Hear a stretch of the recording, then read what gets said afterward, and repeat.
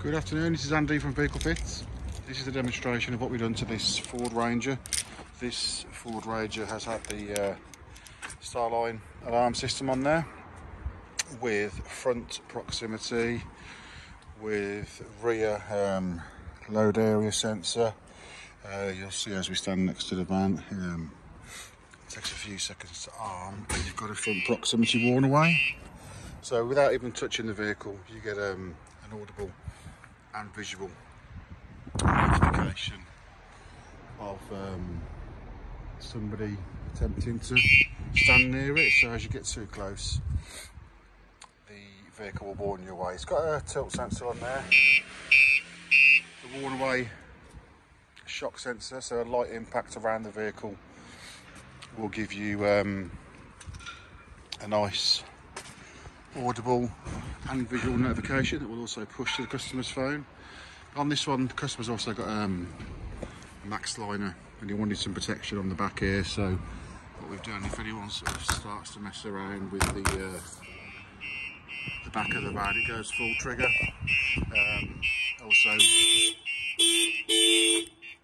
Also wide up horn honk as well. So I'll show you what we've done to the back. This is a Bluetooth load area sensor. So it's actually a motion and tilt sensor, battery powered. This is wide some contact on the lid, so any movement, there's a read switch on there as well. Any movement of the back area will detect and trigger. That's just rearm because you close the boot. We've also got remote start on this, which is controllable off the app or off the remote. So 3 clicks of the remote and you'll see the vehicle start and run, which is good.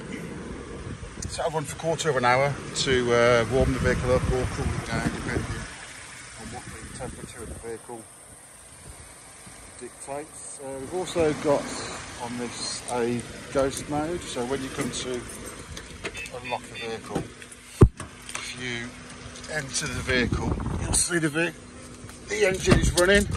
So place your keys down in the normal place. If you can hear that, you've got 3 beeps telling you that the vehicle is running, but you still can't drive it. So what you have to do is basically take over the vehicle by turning the ignition on. That's called ignition takeover. This boots up the vehicle fully, but it's still beeping, if you can hear that, which basically means that the gearbox is locked. So if you can see my foot on the brake there, we've got a gearbox lock. It's a nice feature. It's a second level of authorization. When you unlock the van, it needs to see the Bluetooth tag nearby to stop the alarm going off, but even still, it's been immobilised. So we've used the cruise control buttons on the right hand side of the steering wheel. I'll just enter the code in here. You'll hear 2 beeps confirmation, and you'll see two flashes of the status LED, and that's now enabled the gearbox lock. You hear the relay clicking. So a nice system. It basically operates the same as a ghost immobiliser. It needs a authorization code for the vehicle to actually drive. It did have a ghost on this, but we had to remove it because it wasn't compatible with remote start. We have an extra LED up in the headlining, so I'll just show you that. Turn the engine off. At night this is very bright.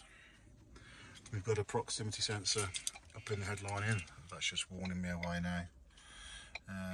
Yeah, nice system. So it's a shock sensor, tilt sensor, motion sensor, dual stage shock sensor. We've got a wireless sensor in the boot looking after the load area. We've got remote start. We're coming back for mirror fold because we need a little relay pack to store these mirrors. So he's going to have mirror fold and potentially window lift as well. So yeah, that's the StarLine S9 with ghost and load area sensor. Supplied and fitted by Vehicle Fitting West Midlands, and here is remote start once again. Nice touch. Thanks for watching. Ta-da.